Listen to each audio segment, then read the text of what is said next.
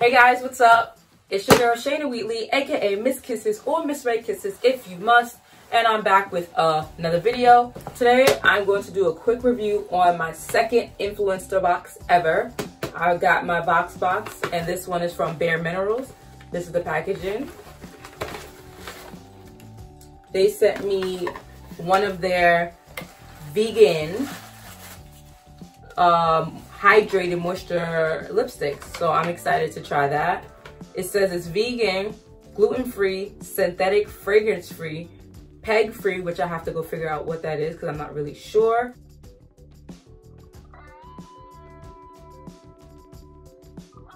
And cruelty-free. Their packaging is pretty cute. There's nothing to it. It has all of their lip colors around, and it tells you the same thing kind of down here and up here. So that's great. And also came with this little booklet that has the same thing and has like the Instagram on it, all of that. So now I'm going to try this one out. This one is in the color Purpose. So let's see if I can see where this color is, Purpose. So it's like a dark, well, you can't really see, but it's like a dark purple. Let's see if I can get these. Yeah, so this is it. I like this color. Nice. Ooh, this looks cute. I wonder if it's gonna go on dark like this or if it's gonna go on clear. Let's see. Let me look in the mirror. So it's supposed to be like a hydrating lipstick, and I feel like with these hydrating lipsticks, they're all gonna somewhat be a little lighter than what this color actually is. But for this one,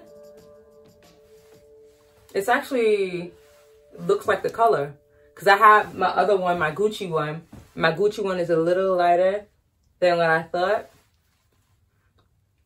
This goes on smooth. It definitely feels moisturizing. I'm gonna wear it throughout the day and see how I feel, and any updates I'll let you guys know. But so far, I'm feeling this.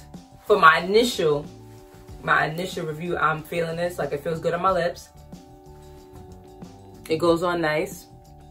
It has like a little cute little shine to it, like if I had like gloss on it. So I'm gonna wear it, I'm gonna go teach, and I'm gonna go see how this baby feels for the rest of the day, if I feel really hydrated or not, and I'll let you guys know. So I didn't get to do a video of my final results, but I can say that I've used this a few times and it definitely is moisturizing.